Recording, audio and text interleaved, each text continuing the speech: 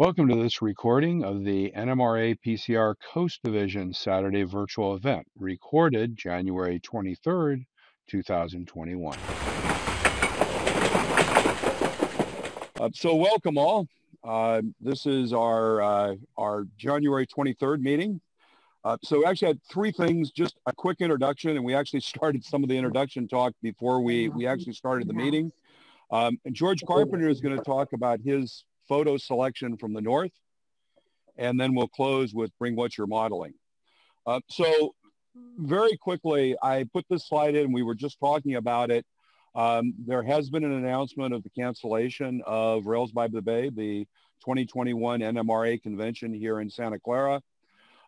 I did want to put up, this was not the text of the announcement of the cancellation, but the planning that's there. And Seth was just talking about that he is leading the planning for a substitute video virtual event from a technology perspective.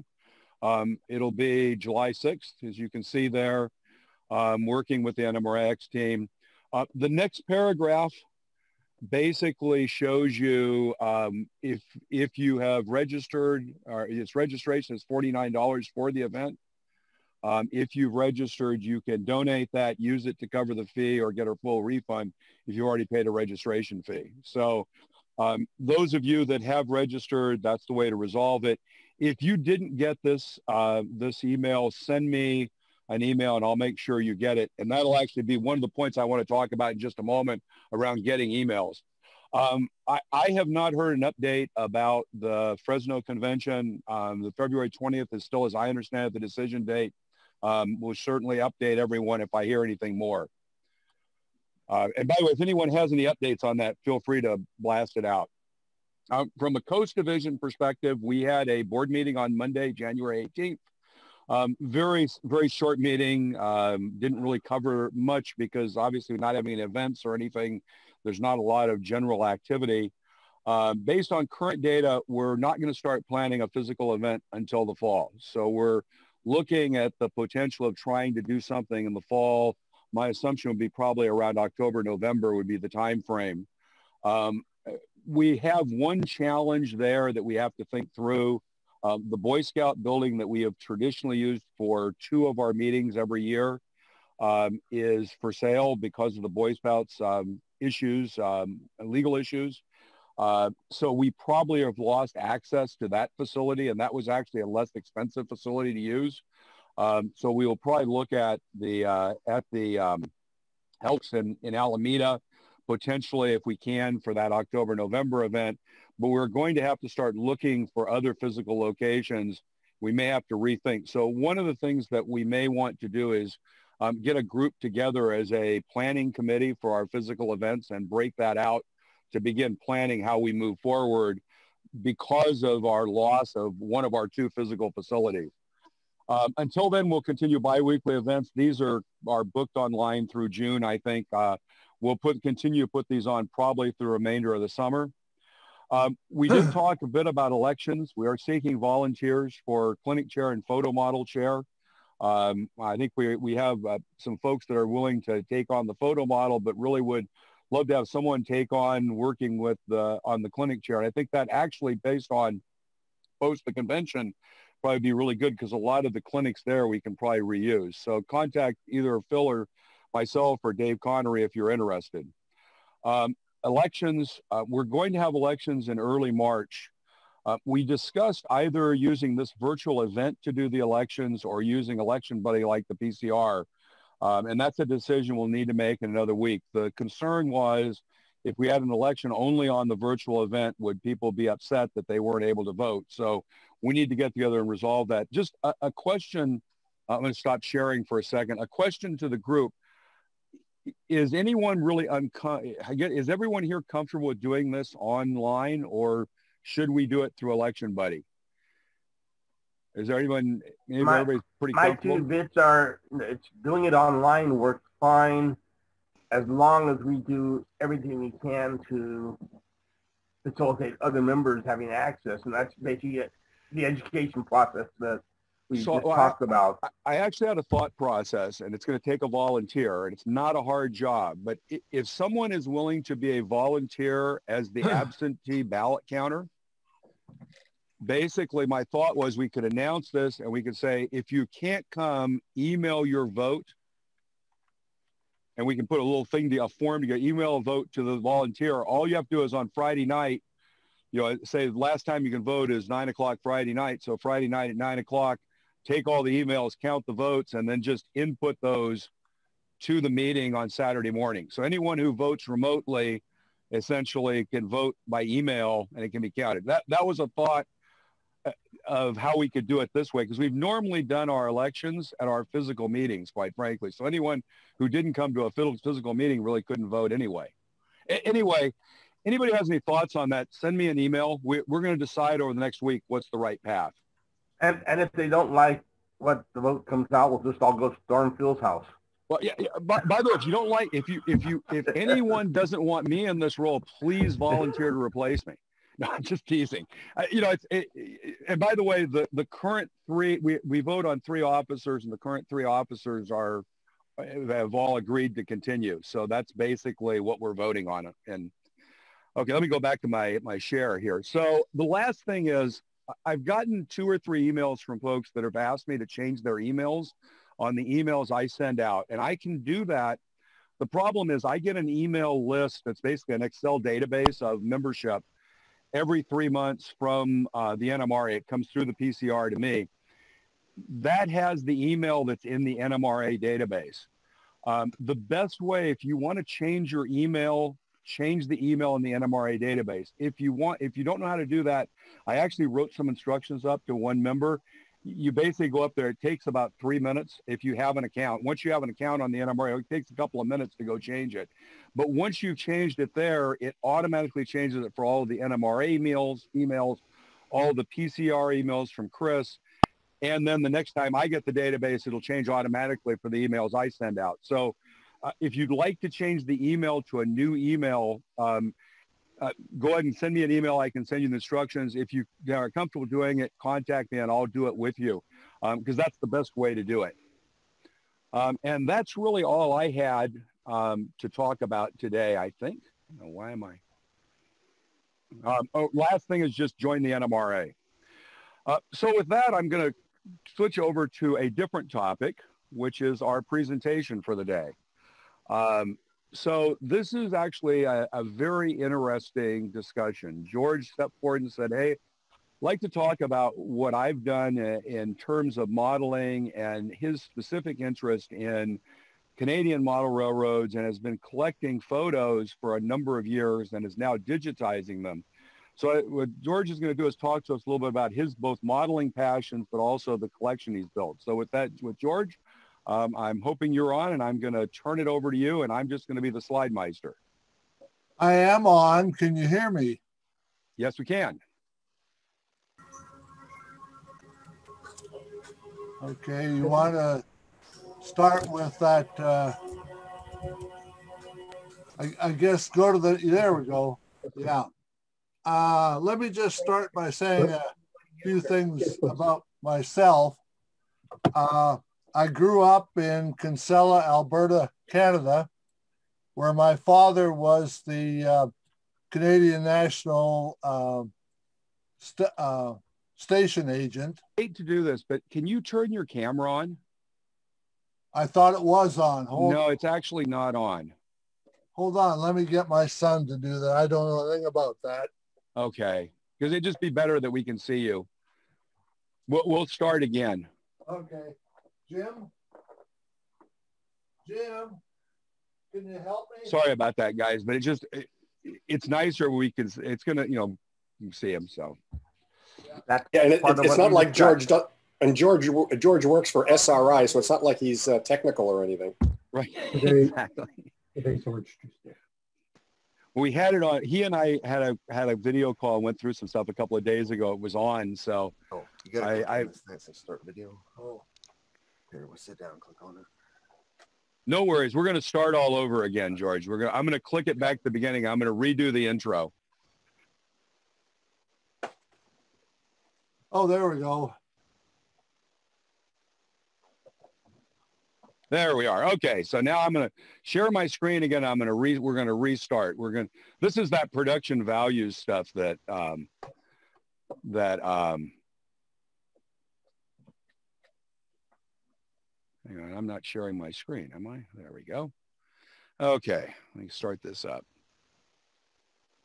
So today we're going to have a great talk by George Carpenter. George basically reflects his love of Canadian railroading and an incredible set of pictures he's chosen and put together, and is going to talk to us today about that and his passion for transportation in the North. So with that, George, I'll turn it over to you. Okay. You want to go to that front? There we go. Yeah. As I started out saying, I'd like to say a few words about myself to start. I grew up in Kinsella, Alberta, Canada, where my father was the CNR, Canadian National Railway, station agent. In fact, that top picture, that's my father standing there by express wagon. And I'll talk about the pictures here. The picture on the lower left is probably the first picture I ever took, about 1944 or 1945. It's 3500 CNR engine leaving the water tank, blowing the cylinders. And the picture on the lower right we'll talk about at the end. As I said, my father was the station agent there from 1937 to 1963, when he turned 65 and was forced to retire. And Kinsella is about 100 miles east-southeast of Edmonton on the Viking sub, which is on the main line from Winnipeg to Edmonton, and was originally the Grand Trunk Pacific line that went through town there about 1911. Population is less than 100, even if you count the cats and dogs. The big deal, though, in Kinsella was it was the largest gravel pit for CNR in Western Canada. And it was very kind to my father with all the overtime it provided. And it was very kind to me because it paid for my first 2 years in university. When I was 7 or 8 years old, I started spending all the time I could riding in the locomotives, steam locomotives in the pit, you know, for hours each day. So I got a lot of steam engine time, and and they were small locomotives, like 260s and 280s, because the rail was very light. In fact, it was skeleton track sitting on top of the ground, because it had to be moved all the time to keep up with the gravel bank being eaten away. I worked for Canadian National for 4 summers while I was going to university. And the first summer, I was put in charge of the gravel pit. So I was very close to home. You want to show the next slide, Phil? Nope. Okay, okay. Yeah, I started, well, after I graduated, I went to California here to Stanford for graduate school and forgot all about railroading. But about 1970, I kind of missed railroading, and you know, we didn't take a lot of pictures at home or when I was working for the railroad. So I started looking around to see if there were photographs. And starting about 1970, I started buying anything that was available.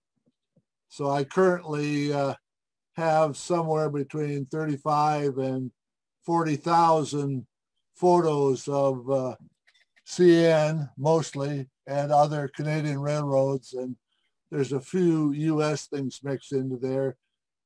Phil has shown the start of 3 lists that I've given him, which we can go into a lot later, but there's one for steam locomotives, one for diesel locomotives, and one for everything else like passenger, maintenance away, revenue cars, and I love Canadian grain cars, cylindrical cars. So they're all on one of those lists. Next slide, Phil. Okay, this is something that I love dearly. This is a Hart Otis, or Otis Hart. I tried to look up Otis on the Google, but couldn't find anything about them. I'm pretty sure they were a US company. This car, called a Hart car, and I had probably about 250 of them in the gravel pit. But it's a kind of a unique car. It can be configured for center dump, and it can be configured for side dump. And as I said, the gravel pit was full of them all the time during the summer from about April to October. And as you might realize, the summer in Canada, the days are extremely long, like about 21 hours a day. So, you know, loading cars, moving cars, dumping cars, we're taking, you know, almost, we're happening almost around the clock. The bill, you can see in the upper left, right up below the top rail there, is the builder's plate. And I wish I could zoom in on that and read it, but I can't.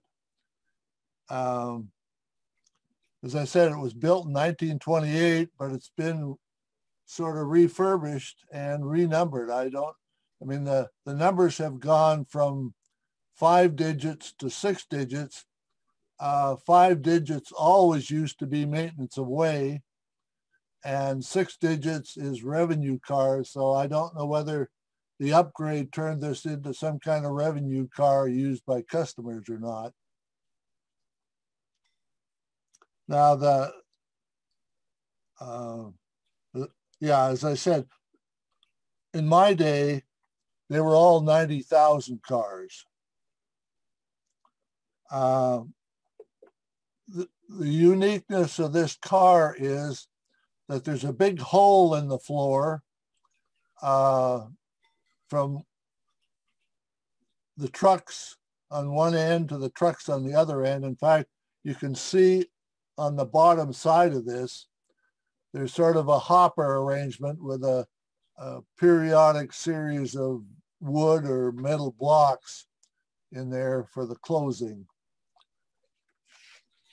The hole in the floor is, as I said, from truck to truck, and the width of that hole is somewhat wider than half the width of that car.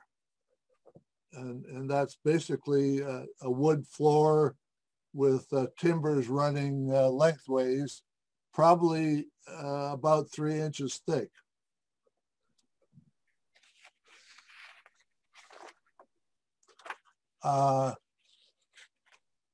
See, and notice all that complicated, that pipe running from one end of the car to the other on the side, and hooks on the top and hooks on the bottom, which I'll discuss a little bit later. Let's see the next slide, Phil. Phil? Oh, that's okay. That's just another one of them. Next one, yeah. Here's a dilapidated old Northern Alberta Railway car in one of their museums, but it shows the interior of the car, and unfortunately it's the only one I've got. You can see the two doors in the middle of the floor. Each one of them's got 7 hinges on it. And for side dump operations, those 2 doors are closed. But for center dump, the 2 doors, you lift up from the center, and lean them back against the sides of the car.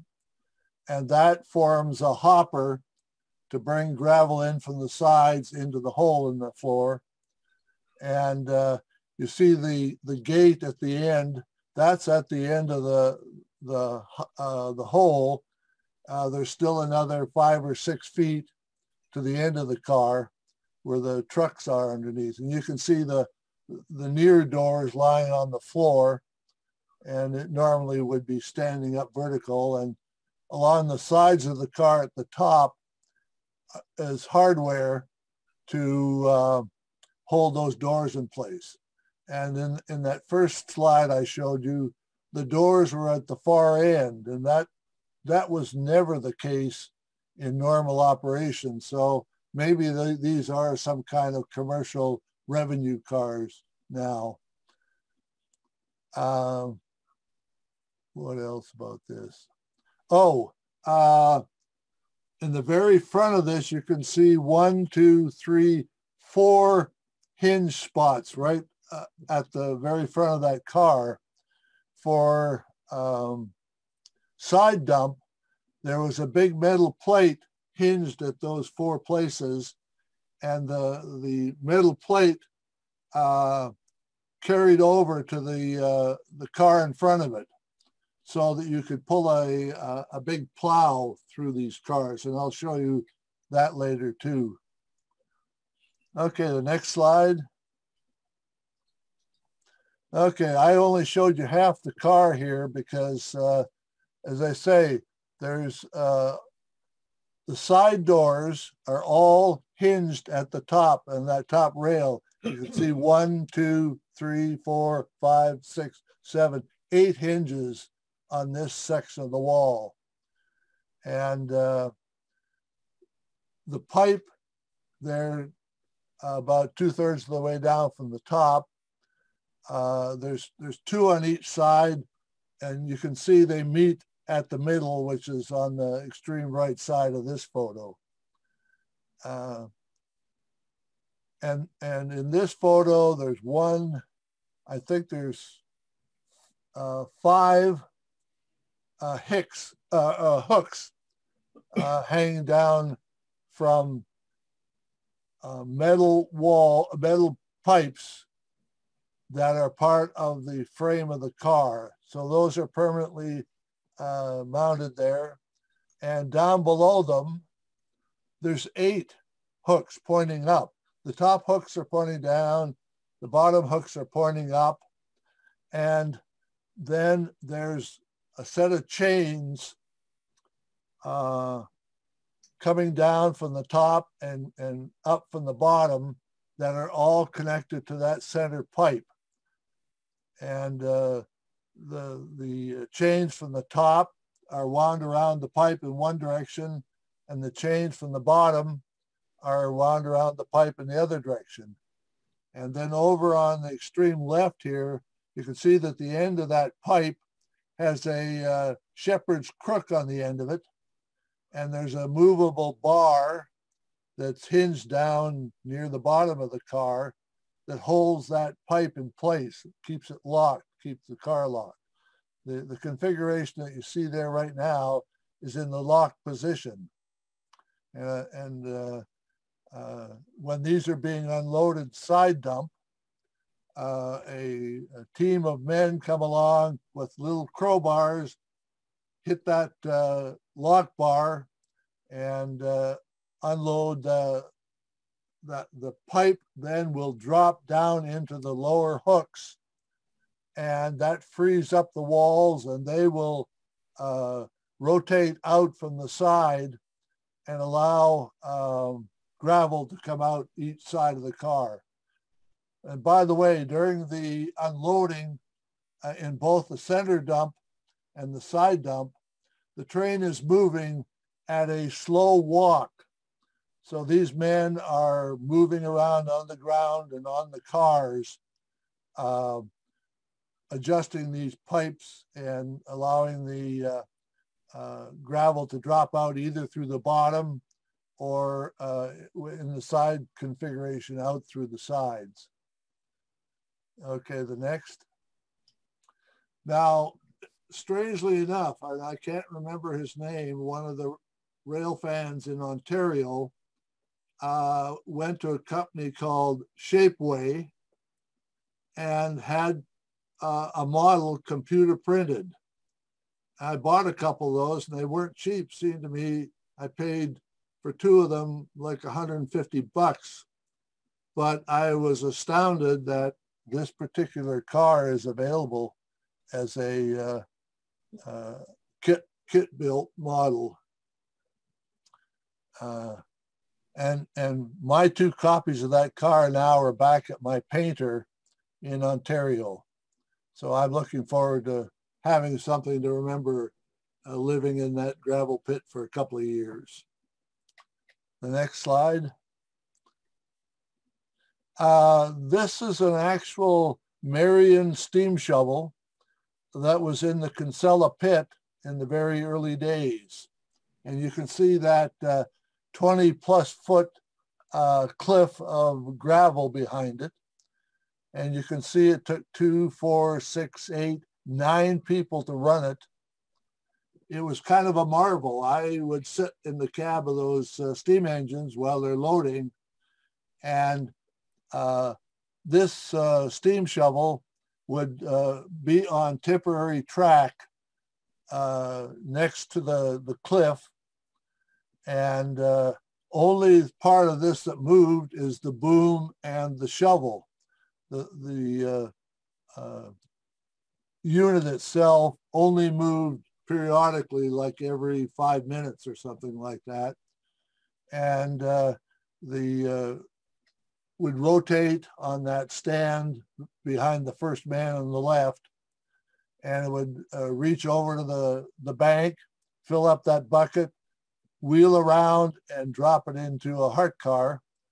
And it went on like clockwork, like it was computer generated. I mean, it was just a marvelous, just nonstop. And we would load something like 100 cars a day along that cliff. You know, that cliff would be close to a mile long. It took a lot of men, cost a lot of money, a lot of overtime. So that was replaced in the late 40s, early 50s by a tracked diesel shovel, which lasted maybe 10 years, but was somewhat unreliable. And that was followed by rubber-tired front-end loaders that closed out the pit in 1960. The next photo. This looks rather nondescript and it's not very well focused, but this is the key to unloading side dumps. See the Hart car there between the ledger wood and this nondescript work car. You can see the yoke of the big plow that is pulled through the Hart cars to unload side dump. And I'll show you another picture. I don't know if you ever heard of the word ledger wood. Yep. But it's a big cable puller. And so when they're getting ready to dump side dump, this plow in that car would be placed at one end of the loaded train. The ledger would be placed at the other end. And this nondescript car, you can see on the top of it is a pole up there. The locomotive and that car would pull up beside the ledger wood, and that pole would be rotated around over the front of the ledger wood, and the cable on that ledger wood would be connected to that pole, and the engine and car would then depart for the other end of the train, pulling that cable all the way down to where that plow is. So, as I said, the plow would be at one end, the ledger would be at the other. The locomotive would be behind the ledger wood, applying, I'm not sure whether it's steam or just compressed air to run that plow. But a group of, well, the train would be set in motion at a nice walk, comfortable walk, and 4 or 5 guys would be climbing on those cars, tripping off the pipe on the side to open up, and the plow would come along through the car and over those metal plates between the cars, and eventually all those cars would get dumped out the side. There might be a spreader behind the plow car that would trim up that gravel either in the center dump or the side dump, and off they'd go back to the terminal, and those cars would head back to the gravel pit. So these cars don't look very impressive, but they're the whole key to dumping those side dump Hart cars. And this picture was taken in North Edmonton yard. They probably had 2 or 3 trains going out to the branch lines and the main line. I actually saw a train of side dump cars being dumped near Kinsella. It was a very fascinating scene to see how everybody knew what they were doing and how that gravel got out of there so smoothly. The next slide. Phil. Yeah, here's a picture of an actual Lidger wood, and that's a commercial company. They used to make lots of, they made units for pulling in timbers from forests and stuff like that, and for the marine industry. But that big wheel, which they've pulled up out of that Lidger wood with the hoist, they probably could run off 2,000 or 3,000 feet of cable from that winch, and then pull that plow through all the cars that are in that train. And the guy standing there is Norman Corness, friend of mine, who provided a great deal of pictures to me. He may well be dead now. Next, there is that. Yeah, here's another Lidger wood with a 35,000 282 engine. All of that group, the SCN, put their different locomotives in different classes. This is an S-2-A engine, and there were 20 of these, and those engines were frequent on the Viking sub. You'd see 3 or 4 of those every day. Next slide. Oh, I didn't say earlier, but the gravel pit was about 1 mile square, and it was down about 150 feet below the main line. And this is a photo I took in 1961 from our farm. We had a summer farm down near the gravel pit where we let the cattle run free during the summer. And I was down there back from California in summer of '61, took this picture from down in the valley. And the reason it's kind of interesting, as I told you earlier, the steam locomotives down in the gravel pit were pretty light. And the best of them could only pull 7 or 8 full Hart cars up the hill of about 150-foot grade on the siding and make up a train. When I was in high school, there apparently was a washout somewhere around Edmonton, and they needed emergency gravel. So they stopped a mainline freight and took a pair of F7s, and there's an F7 on the front of this locomotive. They asked it to go down into the pit and pull out a train of cars. I went with them so I could get them through all the switches and down to the face. And the two F7s, 1,500 horsepower each, hooked up to 30 gravel cars and walked up that hill just like there was no train behind it. I was just flabbergasted. So, by the way, that high fill used to be a wooden bridge originally. Next, Phil.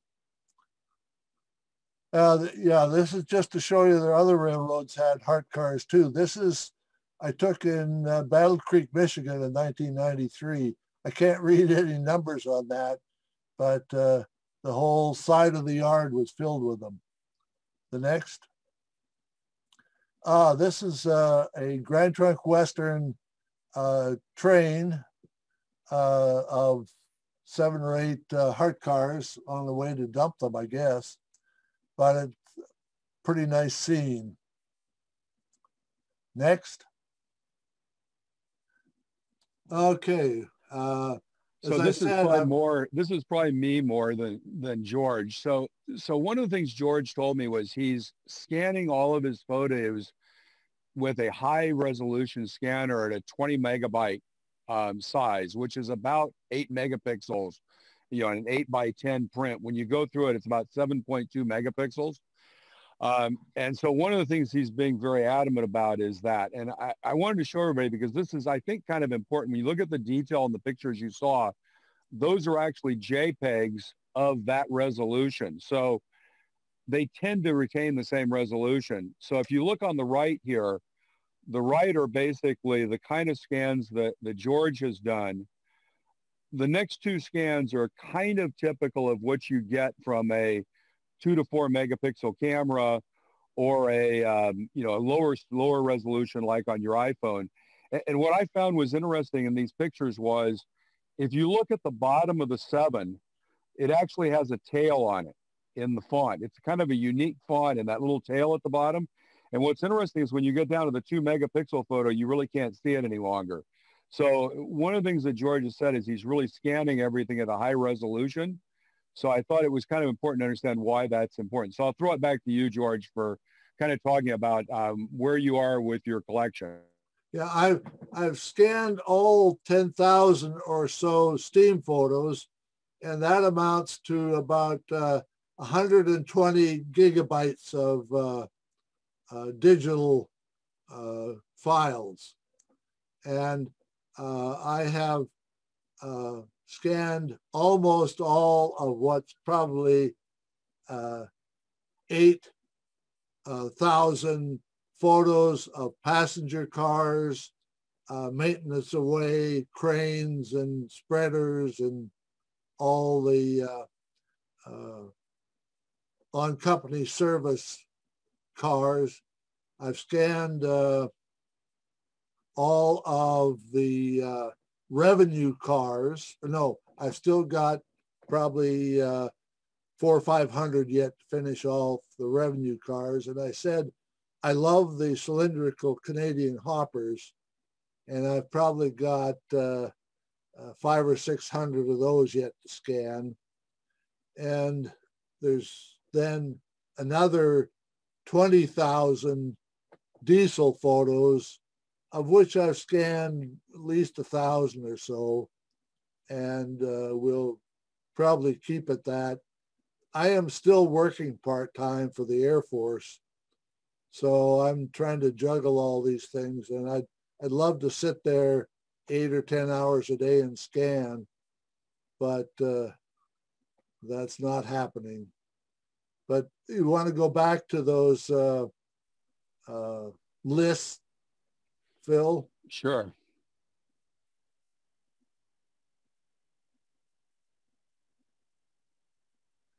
Well, as I said, I've kind of organized this, and they're all in Word files, which I can scan to some extent. I know that you would all love to see them in PowerPoint or whatever, Excel spreadsheets.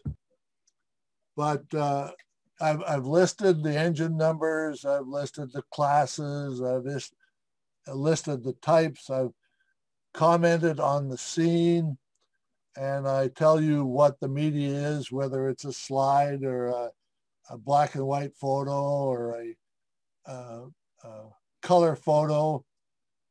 That's the way I can find them, at least if I know they're a slide or a print.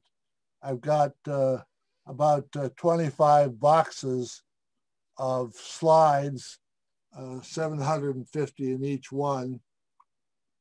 And so that's how I find which box they're in, by knowing whether it's a color slide or 8. And most of my prints are 8 by 10. I do have smaller. And so these lists are available to anybody that wants them. I think Phil listed my email address. Yep. Yeah, your email address is actually here, and I'll put it up in the text. So basically, George has these Word files, and so, you know, if you're interested in looking for something particular, you can use, there's a search function, find function, right up here in Word. You can kind of see it on this sheet where my cursor is. So if you're, you know, interested in something, you can use find and kind of search and try to find something specific, or just scroll through it. So this is Charlie Bedard. George, good to see you again. Even yeah, if it's hi, only Charlie. electronic. Yeah. So I've used George's index, and to be honest, it's fantastic. I've been looking. You can see in my background, I've been studying Jeep 9s for a while. I saw a couple of Jeep 9s on that shot that you had with the F unit on the front. I thought that was awesome. Yes, exactly. But what I was able to do is, using his index, I was able to look for a specific location in the area that I'm modeling, the range of years, the color schemes, and even specific unit numbers and class numbers. And like the one behind me, which I'm modeling, you know, George was able to pull out 4 or 5 shots from different angles, so I could validate details, color schemes, custom details, and so on. So it's an awesome collection. So thanks, George, for all that work. You're very welcome.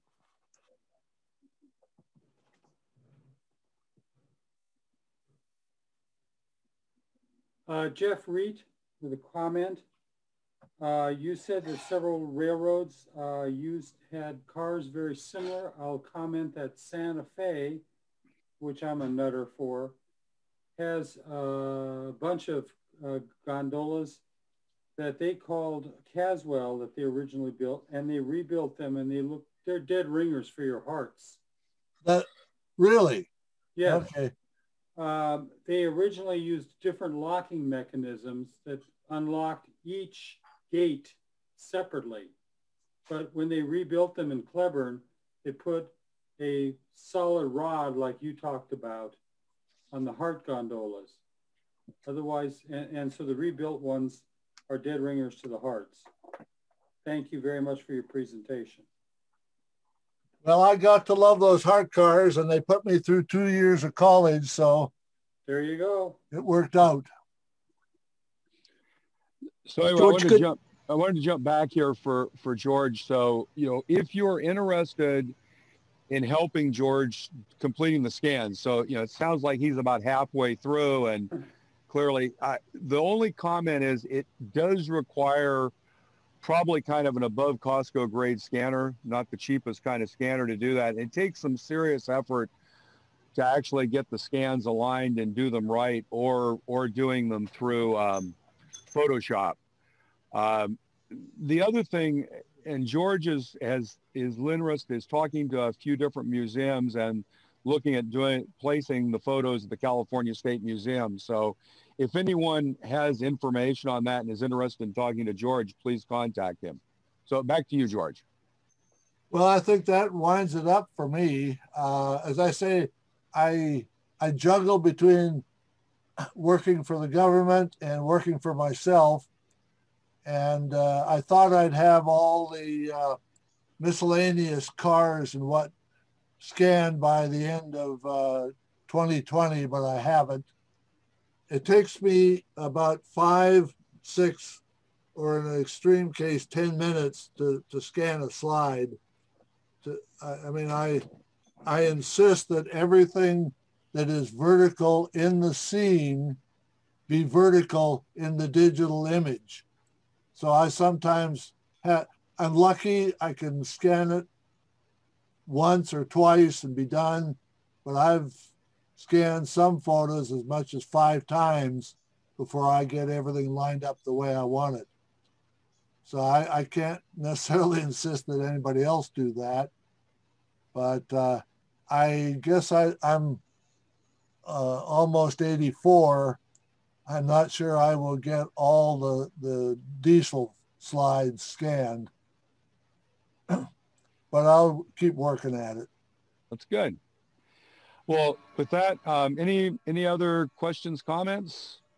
I just wanted to ask George, what is the scanner that you're using, or do you have different ones for different types of material? Yeah, I bought a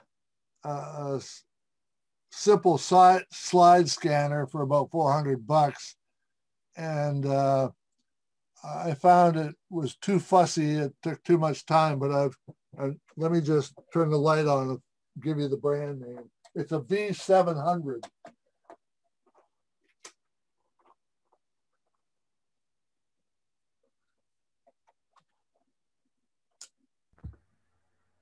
For people who are interested, it's an Epson V700. It cost me about $700 years ago. I'm surprised I haven't worn it out. Nikon makes a CoolScan 5 or CoolScan V. And I've got that. That's a relatively inexpensive, really easy to work with slide and 35 millimeter film scanner. The thing it that takes about 2 minutes to scan. Yeah, the scanning time is trivial. It's the adjustment and all that takes the time. I've found that the Epson 700 has got a wonderful light adjustment in it and color adjustment in it that's automatic, whereas that CoolScan, it's very fussy. You're going in and you're adjusting the reds and you're adjusting the blues, and you know, before you know it, you've spent an hour or good part of an hour getting it perfect. Whereas the Epson, that's almost all automatic. I do have to go in occasionally and readjust all the colors, but this could take almost the darkest slide, you know, underexposed that you might have in your collection, and throw it in there, and you can almost light it up to normal very easily. So I've gone almost exclusively to the Epson as opposed to the Nikon. Well, thanks, George. That was really, really cool. It was fun to see your passion for the pictures. And the thing I always find when you look at these things so amazing is how much technology has changed the business of transportation of goods. You know, the picture of those 9 people standing in front of that steam shovel loading gravel contrasted to the pictures of a modern coal mine in Montana where they're taking the top of a mountain off, and they've got shovels that are 10 times as large, and one person doing the equivalent work of 9 people plus. And it's amazing how you can see how much has changed. So I think we really all appreciate that. It's a great view into the past that we often don't think about. Well, you know, I've often thought about, well, I had intended to go back to Canada after graduate school, and the railroad offered me a job, and I could have been involved in the whole electronic change and everything in the railroading, and I know that would have been a lot of fun, but I didn't. Well, then you would have been living in the cold of Canada instead of the warm of California too. Well, you know, we Californians treat winter as something you drive to in 3 hours and come home the same day. We visit weather. We don't live in it. That's great. Well, thanks, George, and everyone. Give George a hand. Thanks much for coming and talking with us today. Thank you, guys.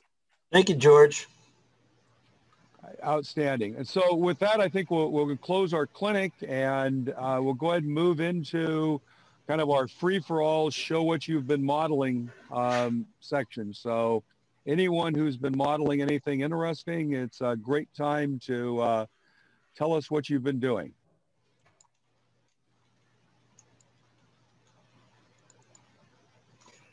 Well, this is not a model of what I've been doing, but in talking about those Hart convertible cars, they were pretty ubiquitous. A lot of railroads had them as cars to disperse gravel. Jack Burgess needed some for his YV. They had several. And he worked with Doug Judah to get some done in HO resin kits. They're really nice kits. They can be configured for either side or centered dump. Doug is one of the principals of San Juan, who also today owns Grant Line. I don't know if those cars are still available, but they were, I think, fairly reasonable. As I recall, they were about 35 or 40 bucks a piece, and very nice cars.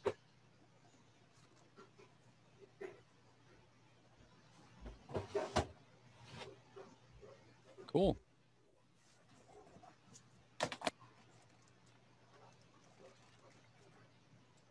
I guess everybody watched the inauguration and didn't model this week.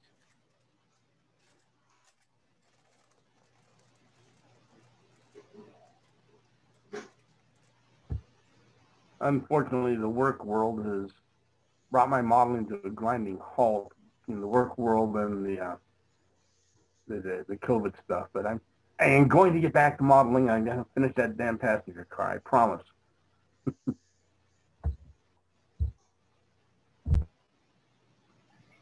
Oh, well. Well, I'm happy to go. My name's Bob. So I'm really excited to have rejoined the NMRA and start with the PCR. So I'm modeling the North Coast Pacific Railway. So basically, after not really doing any model railroading for about 20 years, I've cleaned out my garage. I have an 8-foot by 25-foot space along one side. I've designed basically a 2.5-foot by 12-foot set of modules that are going to represent Occidental in 1900. And I just got wood delivered during the week, and I'm about to build, do my bench work. So I'm really excited about that. And my brother, who is a tank and slot car and Star Wars cruiser modeler, I got him an NMRA membership for his birthday because all of the modeling stuff is so ubiquitous to all of the stuff that he does. I saw a fiber optic thing that I knew he would be perfect for him because he wires up his Star Wars cruisers with fiber optics. So I expect to see him up on this shortly, and I'm going to commission him to build buildings for my layout once I get to the point where I'm there. So I just want to say that I'm re-engaged after about 20 years, and you guys have got me all fired up. Best advice I got out of the whole being involved with this so far is find a prototype to model. And I'm really enjoying studying the North Coast Pacific Railway, and I got looking online a whole bunch of sources, and so that's become a whole lot of fun for me. So thanks a lot. Maybe next time I'll be able to show bench work. So what scale are you in? ON 30. Oh wow, should be awesome. Yeah. So Morrison did a whole bunch of modeling in the 80s of North Coast Pacific Railway. So I basically got the DVD set from Narrow Gauge and Short Line Gazette and loaded it on my laptop. So I'm still working 40 to 50 hours a week, but I have Narrow Gauge and Short Line Gazettes on my work laptop. So when those Zoom calls get slow, I'm doing research. And I found that the DVD collection was one of the best $150 I ever spent. Because it's full of, I have Narrow Gauge and Short Line Gazettes all over my house that I read all the time anyway. So this is just like having them at work. And so I'd recommend that. And for anybody who is interested in the North Coast Pacific Railway, Narrow Gauge to the Redwoods is a phenomenal book, and it's was by Dickinson and Graves, and it's still available on Amazon for $32, and it has incredible numbers of photographs and track plans and maps. So I'm working from that. Cool. You know, I think you've identified something that we need to begin to emphasize in the hobby community, which is you can't find a realistic prototype for a Star Cruiser. You have to go to model railroading. So that's a great insight. Yeah, well, I'm going to get my brother into doing buildings, and I'm doing all my buildings on a separate side module, so I can transport them separately. It'll hook onto the track module, and that keeps the module width narrow enough to be in the CCCON30 group. And the buildings are like a 15-inch side mount, so there will be two 15-inch by 6-foot town modules. I'm going to see if I can sucker my brother into doing one of them for me. So. Anyway, that's what I got going. Excellent. Anyway, I didn't bring anything up, so I'm not going to talk about anything. Anyone else have anything interesting? Yeah, Phil, I've got my last bank is finally repaired. I've got everything but the chip back on. And you see it. It's got an interior. Excellent. And my pride and joy is the loan shark there at his desk. So cool. That's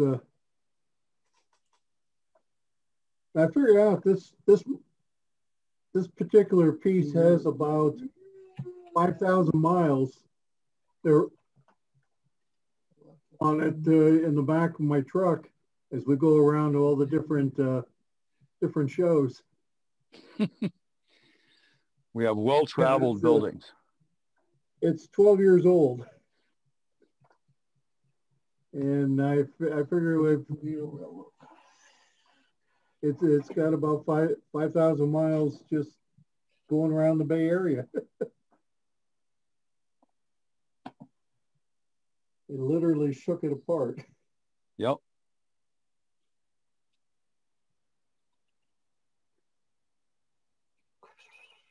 Well, everybody has to focus. Shark. Everybody have to focus for something for 2 weeks from now. We'll all have to make a conscious effort to show progress. I have to say that working on modules that were for the NMRA convention, losing that as a date to focus on is always a bit of a challenge. I found that last year when we lost Concord. I had a bunch of things that it just kind of takes away the focus. So now our focus is going to have to be to when we get back together in November. We'll have to be October, November. Have to be all impressive there about what we can bring. Why don't you impress us with progress for next week? We keep, but it's just, the focus that you get of having a deadline, losing our deadlines, and I'm sure for a lot of folks that were planning on have their layouts open for the convention, they had a whole list of things. These are all the things I want to have done. And now you kind of look at that list and go, do I really need to do that? It's unfortunately a deadline is a great motivator, at least for me. So. Yeah, hi. Bill, this is Jim Radke. I haven't been here in a long time, but I didn't know that there was a little thing here, but in a couple of weeks, I'll have some nice slides of what I'm doing to my railroad. Absolutely. And by the way, I can turn on the screen share. And so if you take pictures, if you want to take pictures, you can take pictures. The other thing is if you've got something you really want to show us in detail, if you download the Zoom app to your phone, you can use your phone as a camera in the Zoom app. So you take your phone and you join Zoom, but you flip the camera around to use the camera on the back of the phone, which is generally a very high resolution camera, and it has a very short focal distance. And you can do pretty amazing videos with an iPhone or Android camera and join the meeting. So if you've got a really cool mod, you'd like us to see it up close. And if you don't know what to do, give me a call, send me an email. I can walk you through it. I mean, you can literally, you can be in this meeting like this on your computer and join it from your phone and have a second presence in the meeting to show what you're modeling up close. Yeah, this is very much like work for me right now. That's why it's up at 9 o'clock after a long week. But I've got some pretty good pictures that I'd love to share with everybody. But you know, I wasn't ready to do that today. I don't want to bore everybody trying to track it down and everything. So Jim, though, so since you're on camera, I'm looking over your shoulder at what looks like a loop running around to your room. Is that what I'm seeing? And I'm wondering what that pedestal is that's holding it up. There we go. That's got me curious as to how stable that is. And I got to the point where I had to make the coronavirus Western. That's great. Now you can talk about that. To get a test track in the office so I didn't have to be freezing out in the garage while, you know, trying to program an engine or something. Yeah. Well, tell me about those pedestals. How does that thing not wobble? They're Velcroed.